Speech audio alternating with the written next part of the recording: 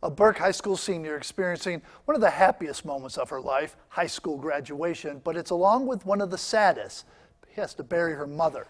Kiera Smith's mother died last Friday, a week before graduation. However, Kiera is smiling through the pain thanks to her family and help from the community. News 2's Deanne Roberts brings us a story of both tragedy and triumph that you'll find only on 2.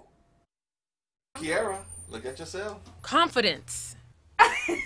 I love it. Strength and courage radiating from a 19-year-old who's experiencing one of the happiest yet toughest moments of her life at the same time. I'm not letting that get to me, so I'm very excited. Kiera Smith's mother died last Friday, just 1 week before her high school graduation. I just lost my twins. Half of my heart is like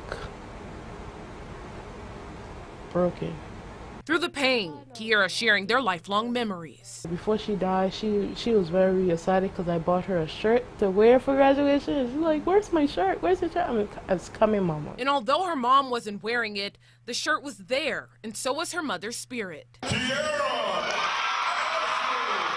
I know she was there, and I know she was screaming. Her 2 older sisters, family, friends, and the community supporting Kiera Friday, including Delman Drayton. I have a heart for people. His heart led him to make this Facebook post asking the community to help Kiera. God just laid on my heart to do something for her. That's something leading to thousands across the world lending a helping hand, including makeup artist Dee Hayward. I'm grateful to just really be here and be a part of this for her. Hayward voluntarily did her makeup for graduation, and others did her hair, styled her, and also sent tokens of love. I had so much support.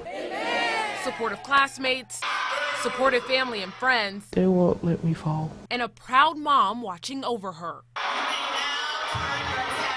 witnessing her daughter shine.